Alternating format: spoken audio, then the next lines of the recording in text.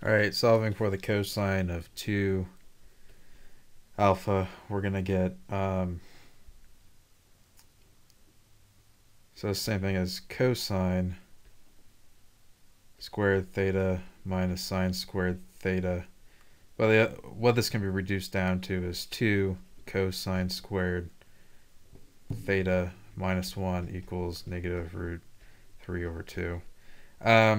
So I'll add 1 to both sides. So this ends up becoming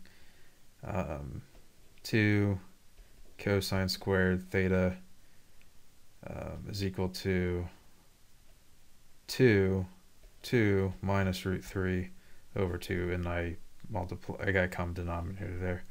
So divide by 2 again.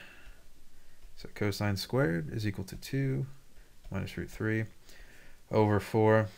Take square root of both sides. We end up with is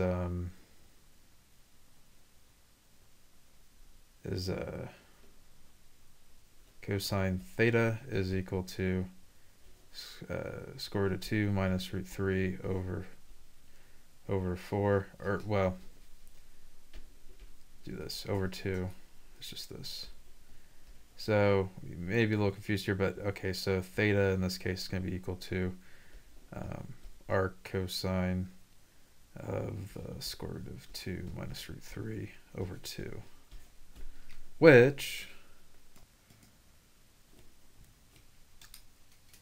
is 1.3089. I made just one slight mistake though, because it's plus or minus square root, so actually I got to take the negative, or arc sine of the negative, which gives me approximately 1.83. I think there's actually in total 4 of these. So I did this here. So in total, there's 3 of the, or 4 of these. This should kind of make sense.